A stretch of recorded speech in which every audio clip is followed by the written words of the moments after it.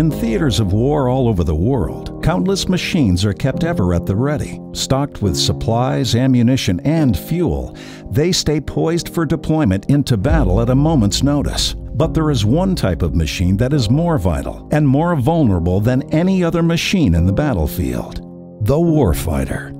The Combat Feeding Directorate of the Natick Soldier Research, Development, and Engineering Center is tasked as the executive agent for the DoD to develop new and better fuel for the warfighter, fuel that is critical to improving their performance on the battlefield. Our mission here at Combat Feeding is to provide a robust research and development technology base for combat rations, field feeding equipment, and field feeding systems for the Army, Air Force, Navy, and Marine Corps. Nutrition has always been important to a soldier's performance. Ever since the time that it was said that a soldier marches on his stomach, it's been realized that food plays a big role in how far and how fast a soldier can go. That hasn't been lost on us here.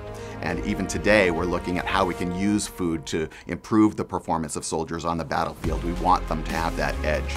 Looking forward, we look to the Army's strategic vision and how that we're trying to get a more expeditionary force that fights off the ramp. What we're going to do is to provide nutrition to that warfighter on the battlefield that will allow them to fight and win a war regardless of the number of their enemy on the battlefield. When you have to survive for 2 weeks at a time, jumping out of a helicopter and running up and down mountains, we had to carry all of our own water, all of our own food, our ammunition. Our rucksacks would weigh average of 120 pounds, and that was just for a sniper team. That wasn't counting what the 240 gunners were carrying, the SAW gunners, or God forbid the mortar men. Those guys, definitely champions in it. The meal ready to eat, our mainstay ration, the MRE, has been around for many years, and it's a great ration and it's being improved all the time. But it's still quite bulky when you have to carry 2 or 3 days worth with you.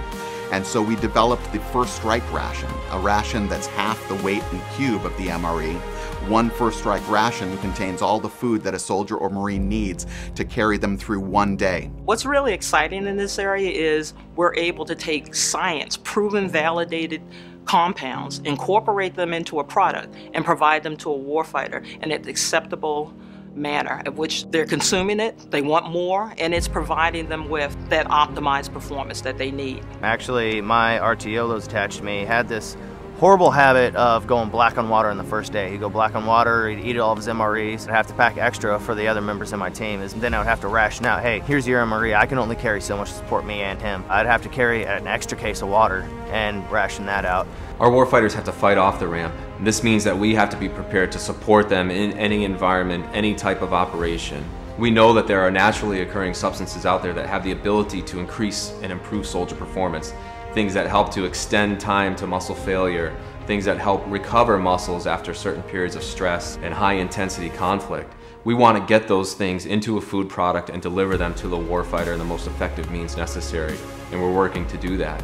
We know that the battlefield of today and the battlefield of tomorrow is not going to be a one-size-fits-all approach. That same mentality carries over to operational rations. We're doing a lot of research into performance nutrition and how to deliver those products to soldiers in a ration that is shelf-stable, air-droppable, able to withstand extreme environments, and is as effective on day 1,000 as it is on day 1. We're looking to a time in the future when maybe every soldier and Marine that's dismounted on the battlefield will have perhaps a biometric monitor that will tell us exactly what their nutritional needs are. It could talk to a 3D printer, which would in turn print a bar or a paste specifically designed for that soldier to return them to nutritional status.